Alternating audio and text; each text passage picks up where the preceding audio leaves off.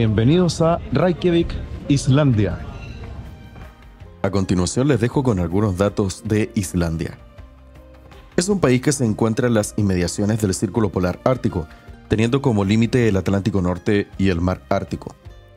Si bien Islandia es un país que geográficamente más del 50% de su territorio se encuentra en la placa tectónica norteamericana y por tanto próximo a Groenlandia y a Norteamérica, por cultura e historia forman parte de Europa. Esto porque fueron tierras de colonización vikinga desde el siglo IX de nuestra era.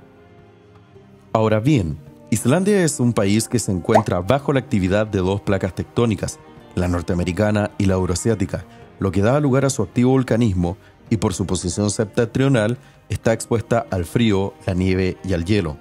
Por tal razón, Islandia es ampliamente conocida como el país o la tierra del hielo y el fuego. También por paisajes únicos, Islandia ha sido escenario de películas tales como El Señor de los Anillos, Interestelar, Noé, Batman Forever, Star Wars, Rogue One, Game of Thrones, Tomb Raider, Prometheus, que es la precuela de la saga Aliens, Thor, El Mundo Oscuro, de la saga Marvel, entre muchas otras películas. La moneda oficial de este país es la corona islandesa. El idioma oficial es el islandés, algo así como el noruego antiguo medieval. Por tal razón, los islandeses pueden comprender y leer perfectamente documentos históricos de casi 1000 años de antigüedad, y ello ha valido que muchas películas o empresas de videojuegos contraten a historiadores o al Coro Nacional de Islandia para juegos de consolas tales como God of War, Assassin's Creed, o de series tan famosas como la de Vikingos, Game of Thrones o The Last Kingdom, entre otras. Su sistema político es una república parlamentaria sustentada en el principio de un Estado social de derecho, y la población total del país es de aproximadamente unos 367.000 habitantes, donde la mayor parte de su población se encuentra en la capital, Reykjavík. Es importante destacar que Islandia es uno de los países europeos que no cuenta con fuerzas armadas, y ante una eventual agresión externa, la responsable es la OTAN. Como único organismo de seguridad es la Policía Nacional de Islandia, que más bien cumple un rol de cautelar el tránsito del país y muchas veces un rol social centrado en ayudar y colaborar a los ciudadanos, puesto que la tasa de criminalidad en el país es de solo apenas el 0,01%. No requiere de visa de turismo para visitar Islandia, pero al ser un país que no pertenece a la Unión Europea ni al espacio Schengen, deberás verificar en la web oficial del gobierno islandés si requieres o no de ella. Finalmente, es un país que sí o sí debes intentar visitar antes de morir.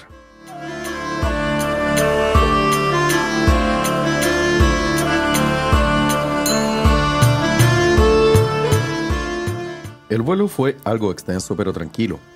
Casi 6 horas de vuelo desde Toronto hasta Reykjavík. Despegamos pasada la medianoche del día anterior y llegamos cerca de las 8 de la mañana, hora local. Es que venimos de Canadá, de un verano húmedo, Toronto, y aquí hace un frío y corre un viento helado. De hecho ando con el cortaviento, un chaleco, polera, no abrigado mucho porque me acaloro con facilidad. Pero no, aquí tenemos el océano, el mar casi ártico. Voy a mostrarlo. Así que eso, ya, para que vayamos al centro porque no hemos almorzado además. Chao. Chao. Reykjavík, Islandia, capital del país más septentrional de los escandinavos, muy cerca del polo ártico. Estamos en julio del año 2022, es verano, un verano de la máxima hoy día 10 grados, ando con cortaviento, chalecos y todo lo demás, por supuesto mi cámara, que es mi infaltable compañera, junto con mi señora esposa, y vamos caminando a lo que es el centro de la capital, rumbo a la iglesia, y este camino que obviamente rememora a la comunidad LGTBQ y más, ya el parade, o el orgullo y la reivindicación de los derechos de la comunidad que responde a la diversidad de género y de identidad sexual. 5 datos importantes de Islandia para tener en cuenta. Primer dato, este es un país tremendamente aislado. Es un país que es bastante caro por lo mismo y por lo tanto muchas cosas de aquí se importan. Segundo dato importante que quisiera compartir es que este es un país que aprovecha al máximo las fuerzas de la naturaleza. Estamos hablando particularmente de las fuerzas eólicas y las fuerzas geotérmicas. Prácticamente todo el sistema de calefacción se basa en la fuerza, ¿cierto?, interna que tiene la Tierra, específicamente el calor. La fuerza geotérmica especialmente. Aquí el agua es toda calefaccionada de manera natural.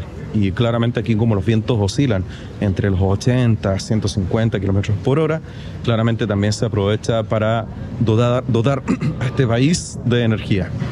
Tercer dato importante, llegar a Islandia no es fácil.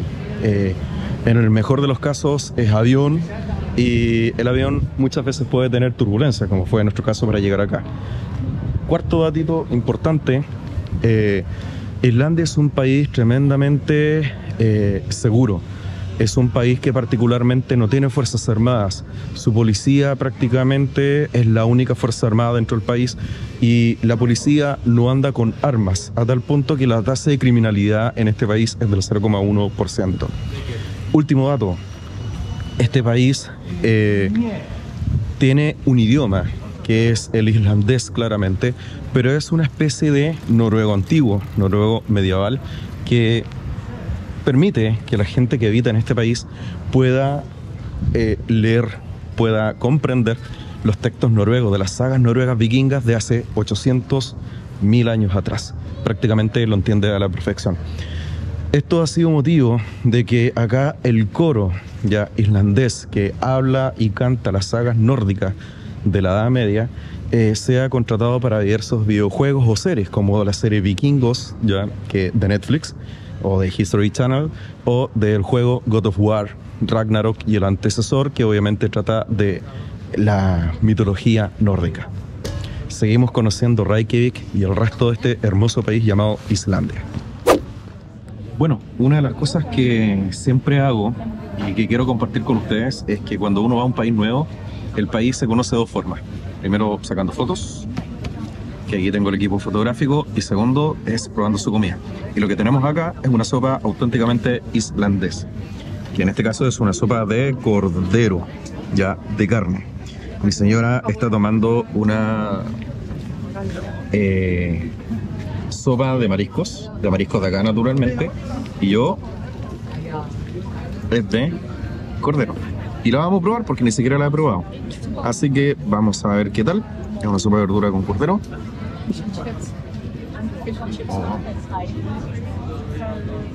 Muy irlandesa. Mucho de cordero con grasa, cartílago, verdura. Y la verdad es que está bastante buena para reponer para frío. Mi señora me está dando permiso para probar su sopa. No le quiero sacar mucho, así que le voy a sacar un poquitito. Y no tengo idea de lo que es.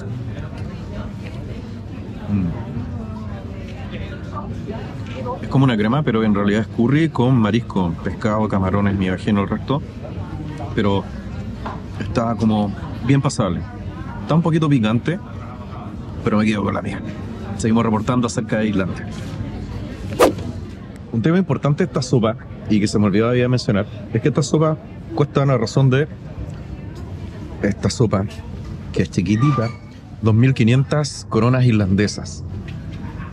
¿Qué razón del cambio? Una corona islandesa está a 7,27 pesos chilenos, por lo tanto multiplicando son como 14 lucas 500, para que se vea que este país es carísimo. Así que si van a venir hay que estar súper, ultra, mega preparado. Y nada, a seguir comiendo.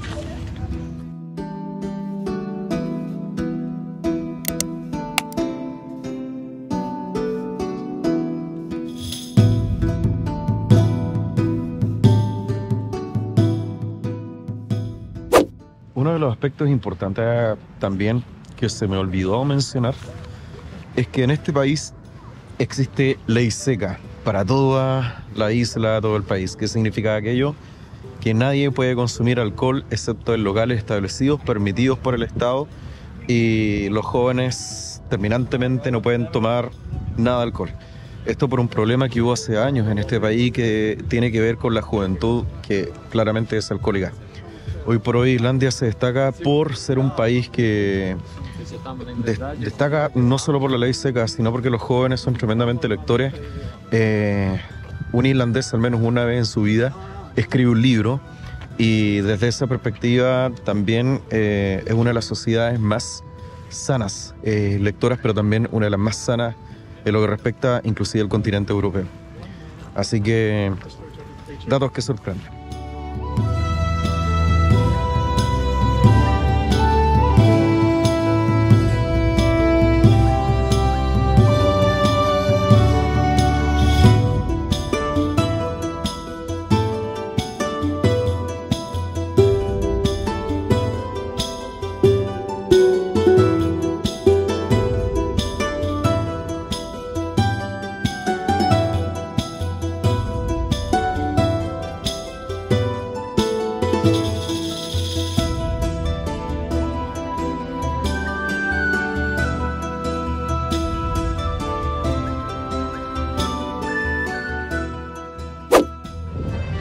Segundo día en Islandia. El verano acá es esto: 8 grados, a veces lluvia, a veces no, pero se siente el frío. Mi outfit ya es distinto, así que ciertamente eso. ¿Cuál es nuestro plan? Ir a visitar el Museo Nacional de Islandia y otro museo que tiene ya, que replica ciertas situaciones o características geográficas del país y que merece ser naturalmente visto. Así que vamos para allá. Día 2 en Islandia, en la capital Reykjavík. Hoy día es un día de museos. Vamos a ir al Museo Nacional de Islandia y a otro museo que no me recuerdo muy bien, pero que tiene que ver con el ámbito más geográfico, que es un punto que me interesa. Por cierto, también sacando fotos con este maquinón, que es una Nikon D850, no mirrorless, sino de espejo. Una cámara que evita que se consuma rápidamente la batería, que ahorra energía y que saca fotos grosas a máxima resolución. 55 megapíxeles, muy superior a cualquier celular, incluyendo este celular que es un iPhone súper discreto. Y nada, este es el verano aquí. Ay, Tiasa. Este es el verano aquí. 10 grados. No, miento, 8, 7 grados. Lloviendo, no a cántaros, pero sí, obviamente toda la gente anda ajustada al clima. Y este es el verano aquí en el Círculo Polar Ártico. Bueno, caminando por la capital Reykjavík, estos primeros 2 días han sido para conocerla, recorrerla, conocer sus calles, el centro y calles como esta, que son como entre comillas más de casa.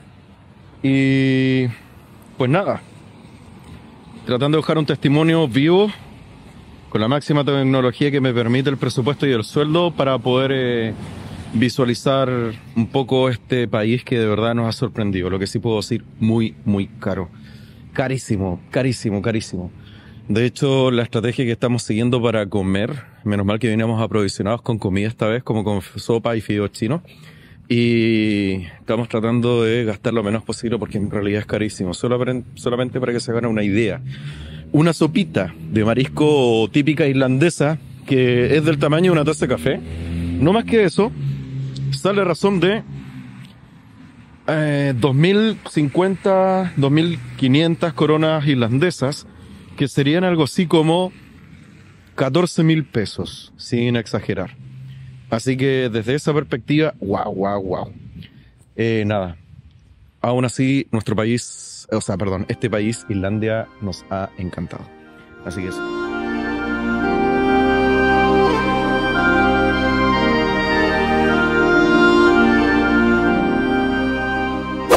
Bueno, mis opiniones, bastante bueno, sintetiza mucho de todo. Desde la colonización de la isla por parte de los vikingos, los noruegos, ¿no? Los noruegos, algunos precristianos y la mayoría cristianos. O sea, los noruegos que ya llegaron acá eran mayoría cristianos, pero no así los primeros. Poblaron la isla cerca del año 870, 73, 2 años de margen de error. Y desde ahí te cuentan la historia hasta la actualidad. Muy, muy interesante. Esta isla, Islandia, ¿no? Tiene algo muy similar a Eslovenia y que ha sido una nación que ha estado constantemente bajo el dominio de otras naciones en un fondo más grande, ¿no? Del reino de Noruega, bajo la unificación de Harald, ¿no? El rey de Noruega, después con Olaf, que fue el rey cristiano, ¿no? Y que ciertamente lo estamos viendo un poco en la serie Vikingos Valhalla, ¿no? Que es la continuación de la primera serie de Vikingos. ¿Y Tiaska? Eso, que como que después de ver la serie, eso tiene un significado emocional. Si no, sería como que... Bueno, Te sería latero este museo. sí, me sería latero, pero ahora que conocía de qué se trata, pero igual Rodolfo está con pilas y yo ya después me senté y son demasiadas informaciones. Vamos a otro museo que son informaciones más de tipo Geográficas, que claro. yo soy también profesor de geografía. Entonces, Claro, te hace el entusiasmo a mí, más que la historia. Sí, pero yo estaba feliz. Tengo que guardar espacio en mi disco duro de la cabeza, no me entra más. Ok, y no, muy bueno. Tal vez un poco no muy ordenado en ese sentido. Eslovenia, el Museo Nacional de Eslovenia, Narodni Muzej Eslovenia. Eslovenia le ganaría en ventaja, pero no, o sea, bastante bonito. Si te interesa profundizar un poco más en detalle, te dejo un link con un video muy bueno que resume en 10 minutos la historia de Islandia. Por otro lado, creo que lo que decía, Islandia tiene muchas cosas similares con respecto a Eslovenia, que fue una nación constantemente sometida con respecto a otros estados, como decía el reino de Noruega, después con el reino de Dinamarca, hasta que lograron su independencia recién en el siglo XX, y en pleno contexto de la Primera y la Segunda Guerra Mundial. Entonces, simplemente eso. Para finalizar el video, solo quiero dejar una panorámica del lugar. Bueno, ya se está apareciendo ahí, pero sobre todo, esto, que es un lago que está en medio de la ciudad, Reykjavík. Una iglesia de carácter luterana, porque acá los que más tienen dominio en términos religiosos luteranos, y aquí está un parque, y esto es camino al Museo Nacional de Islandia. Y wow, estamos muy sorprendidos.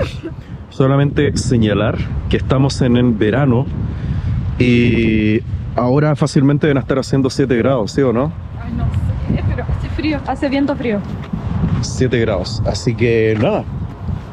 Ahora nosotros vamos a comer una provisión de almuerzo, porque este país, ¿cómo es en cuanto a los precios, Tiaska? Bueno, podríamos gastarnos toda la plata presupuestada en 2 días. Así que estamos en economía de guerra para comer. Pero no tanto. No, pero igual si arrendamos auto, tenemos que ver la benzina, cierto, un montón de cosas, pero estamos casi en una economía de guerra, comiendo cosas no muy sanas, pero que van a permitir este viaje a un país que está en medio de la nada, en el Círculo Polar Ártico, y de hecho ya estoy empezando a hablar mal por el frío, y eso que estamos en verano aquí, Julio. Vamos rumbo a esa dirección, donde está la catedral de Reykjavík, donde está el centro, a aprovisionarnos con cosas insanas para poder continuar nuestro día por la capital de Islandia. Nos vemos, éxito y fuerza, chao.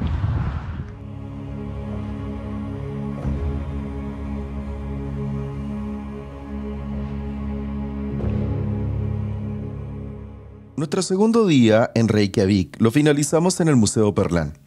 Les dejo aquí algunas capturas de video que expone un resumen del contenido que muestra este. En resumen, nos invita a aprender de una manera didáctica y entretenida las maravillas geológicas y naturales de Islandia, desde su origen hasta los días de hoy. De esta manera, mediante espectaculares videos y paneles interactivos e incluso recreaciones en escala de algunos parajes islandeses, es posible aprender por qué Islandia es un país con una actividad volcánica tan grande.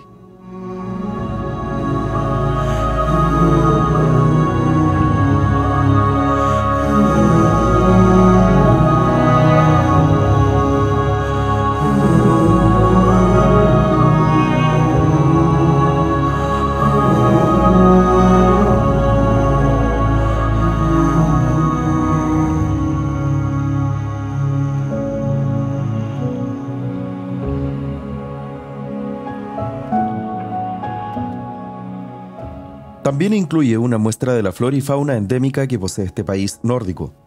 Al recorrer este museo, no se puede dejar de lado el planetario Aurora, que permite a los visitantes descubrir el origen y la historia de la aurora boreal en Islandia. Mediante un espectáculo audiovisual con una resolución de 8K, El Museo Perlán ofrece un magnífico show divulgativo que permite apreciar en mayor profundidad el fenómeno de las luces del norte. Esto puede resultar en un muy buen sustituto si se viaja a Reykjavík en verano, como fue nuestro caso, cuando se hace imposible verlas de forma natural. La visita finaliza con uno de los aspectos más llamativos del Museo Perlán, que es la visita a la cueva de hielo.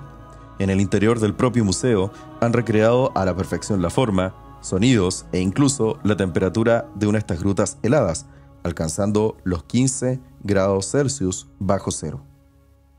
En el próximo episodio de esta saga que he denominado exactamente Islandia Saga, te llevaré por el este de la península de Reykjanes para recorrer los atractivos naturales más importantes del Parque Nacional Þingvellir, los que se encuentran en lo que popularmente se conoce como el Círculo Dorado o en inglés Golden Circle. Partiremos por la cascada Oxarafoss para continuar con Þingvellir o el lugar donde se observan las dos placas continentales que divergen o se separan, la norteamericana y la euroasiática. Después iremos a Geysir o al área de géiseres para deleitarnos cómo entra en actividad de manera frecuente uno de ellos, para finalizar el día en el cráter del volcán más fotogénico de Islandia, el volcán Kerich. Te pido que si te gustó el video, suscribas, dale like y comenta. Si tienes dudas y consultas de cómo armar un viaje a este encantador país, ponlo en los comentarios. Encantado te responderé. Hasta la próxima.